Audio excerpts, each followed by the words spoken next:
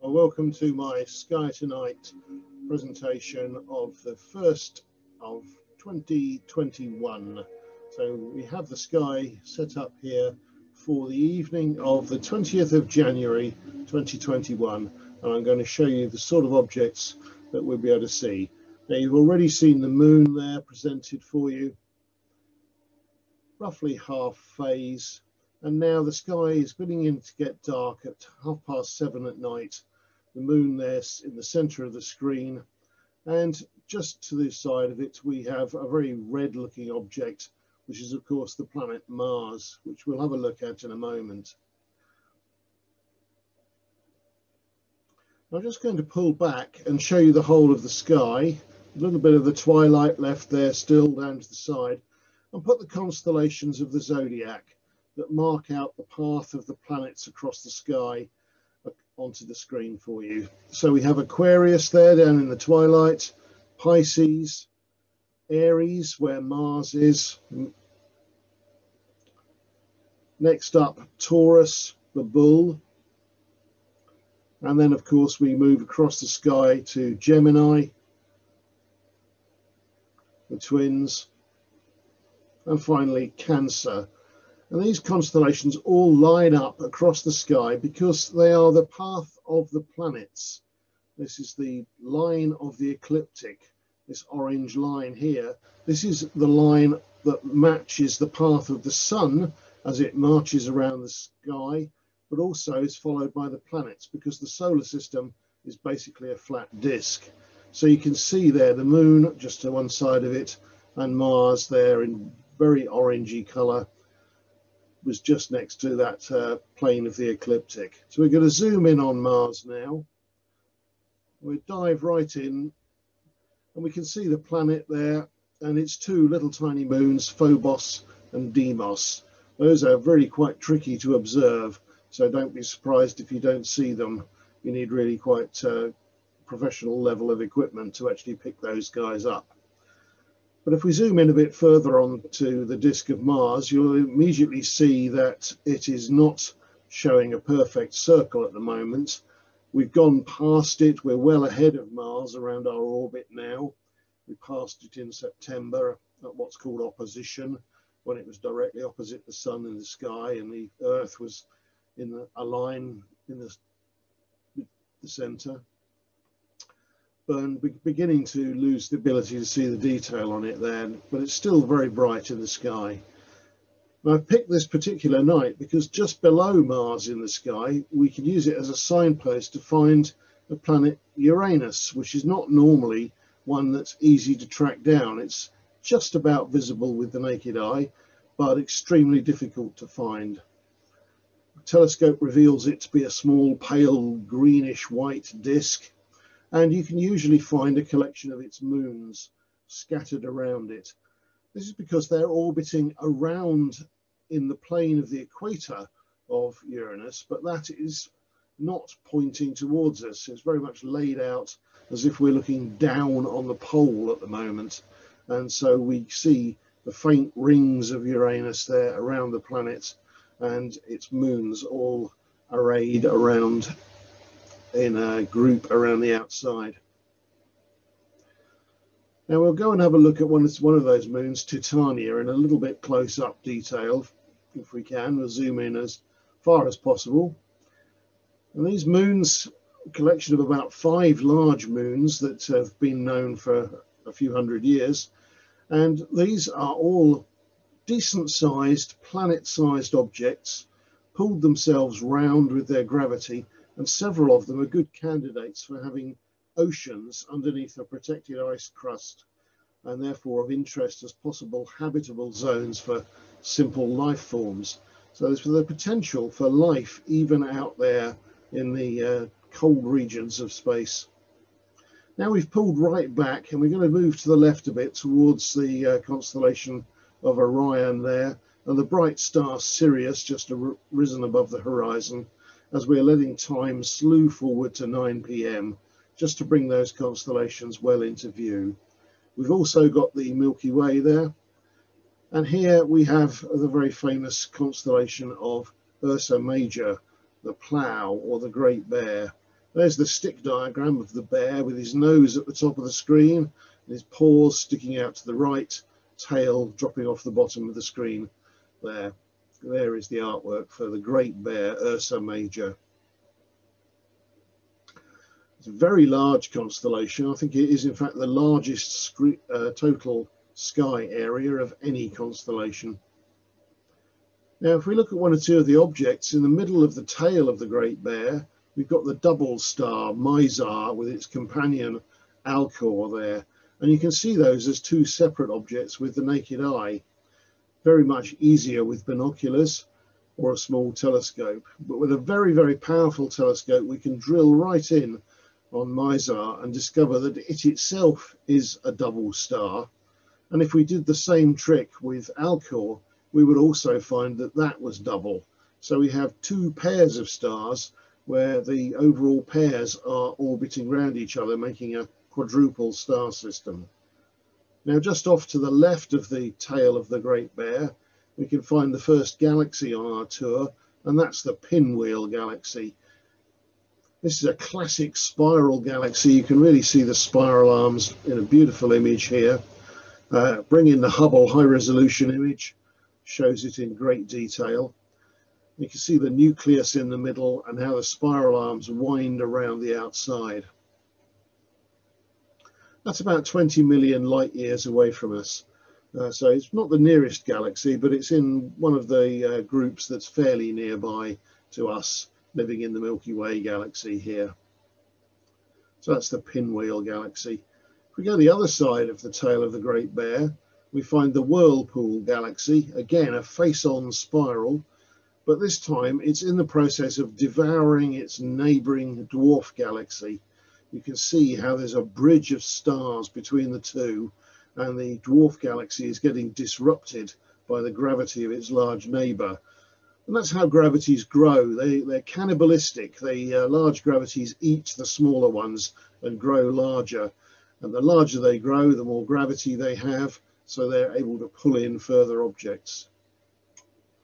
Also in the Great Bear, we're going to have a look at the Owl Nebula.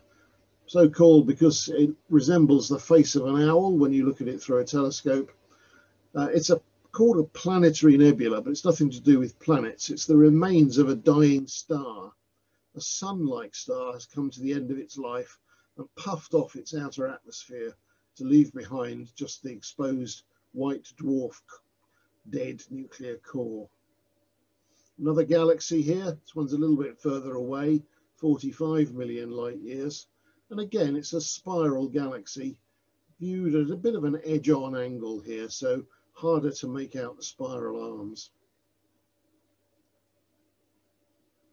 So we'll pull back away from there and go the other side of the main part of the bowl of the Big Dipper, or the plough. You can see that on the screen there, the four brightest stars. We're going to go up to the left now, find another little group of galaxies. The largest one here is Bode's Galaxy, and this is about 10.5 million light years away from us, so relatively close by. It's a spiral galaxy and roughly the same as the Milky Way. But just next to it is the Cigar Galaxy, which is also a spiral galaxy, but you can see right in the center a tremendous amount of activity, jets of material shooting out from the core. This is because it had a near miss with its larger neighbor, Bode's Galaxy, about 6 million years ago. And the tidal disruption of the gravity of its stronger neighbor has caused all that activity to be triggered off. So that was Bode's Galaxy and the Cigar Galaxy. Now we're going to look at the Little Bear, Ursa Major. I'm sorry, Ursa Minor. We've looked at Ursa Major already. Very similar in shape to Ursa Major, with the bowl shape and the spoon handle sticking out there. It's supposed to be the tail of the little bear. There he is. And the poor little bear gets swung around the sky by his tail because the star at the tip of the tail there is Polaris, the pole star. You can always see that from the northern latitudes, certainly from Cambridge. It's always in the same place because it's aligned with the rotation axis of the Earth. So as the Earth spins underneath it, Polaris seems to stay still. And Polaris is a very useful star to astronomers in other ways as well. It's a special kind of star, a yellow supergiant, a Cepheid variable as it's called, to give it its technical name.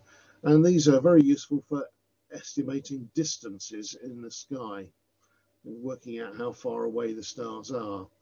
Now I'm allowing time to spin around, and just to illustrate the point that Polaris stays still and the whole sky rotates around it as time moves on. You can see the rotation of the Earth carrying all the other stars in a circle around Polaris.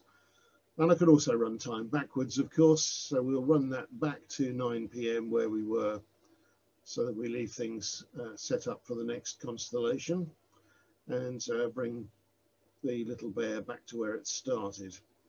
You can see that's down, leading away, the tail leading away down from Polaris down towards the square of the little bear there. So back to 9 p.m. So we'll pull back away from Polaris now and go back to some of the constellations of the winter sky. And this is the constellation of Taurus the Bull. We have the V shape of the face of Taurus.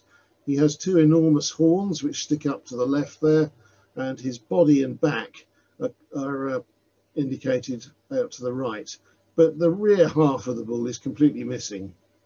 There's the artwork that shows that. One of his eyes is marked out by Aldebaran, the red eye of the bull, a very bright orangey red giant star here. This is a star a bit more massive than the Sun, that's reached the end of its life and is about to turn into one of those planetary nebulae. But here's the opposite end of the life cycle of stars. This is a much younger star cluster called the Pleiades, or the Seven Sisters, only about 150 million years old, which is nothing for stars. We can see some hot, bright blue stars there, lighting up the remains of the gas out of which the star cluster was formed. Those are a really good thing to look at with binoculars. It makes a perfect framed image for them because they're quite large on the sky. Over by the tip of one of the horns of the bull, we have an exploded star, a supernova remnant. This is the Crab Nebula. Right in the center is a spinning neutron star giving out pulses of radio waves, so-called pulsar, that we detect those pulses coming to the Earth each time the star rotates. And it does so pretty rapidly, about 30 times a second. So it's quite an amazing thing to think about. Now we're going to look down below Taurus to Orion the Hunter.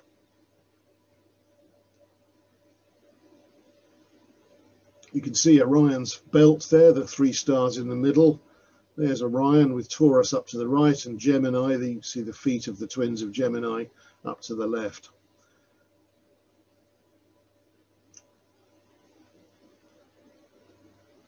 Just below the constellation of Taurus, and we drill into it and we find the bright orangey red coloured star Betelgeuse.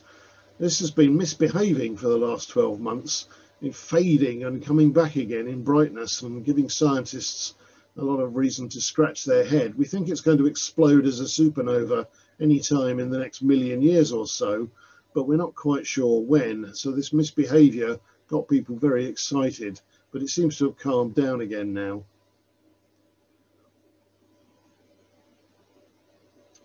Right in the center of Orion is the Sword Handle, and it contains this amazing Orion Nebula, a stellar star factory or star nursery, where new stars have been born out of a cocoon of gas and dust. And the four bright ones right in the center there that you can't make out are lighting up the whole of the rest of that with their extreme radiation, giving those beautiful red and pink colors. And the brown, dirty, dusty material is the colder material that's yet to collapse and form new stars and new solar systems. So that's the main Orion Nebula, wonderful sight in binoculars. Now we're going to look just to the star at the left hand of the trio of Orion's belt and zoom in a little bit here, and we see another couple of regions of glowing gas. We see the Horsehead Nebula, where the red-pink color of her glowing hydrogen has a cold, dark, dusty finger of gas and dust blocking it, making that shape of the head of a horse, or perhaps a seahorse would be a better description. And also the Flame Nebula there, just to the left of the star.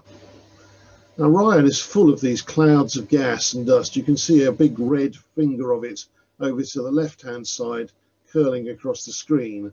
And here's another region where a young star formed out of these dirty, dusty material has lit up and is reflecting its blue light back off the gas behind.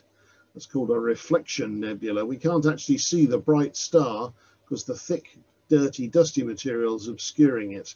But we can see the light bouncing back to us. All sorts of interesting objects in and around this area. But that's the end of the show for tonight. It's just 20 minutes. There is a lot more to see, but I don't want to make these planetarium shows go on for too long. So we'll bring that to a close there now, and I'll just leave you with a view up into the sky. There's the constellation of Auriga with the bright star Capella. And Capella is the name of our Cambridge Astronomical Association newsletter. So if you Google CAA Capella, you can find our newsletters online and learn more about the night sky. Thank you very much for watching. Do click subscribe and you'll get notified when the next one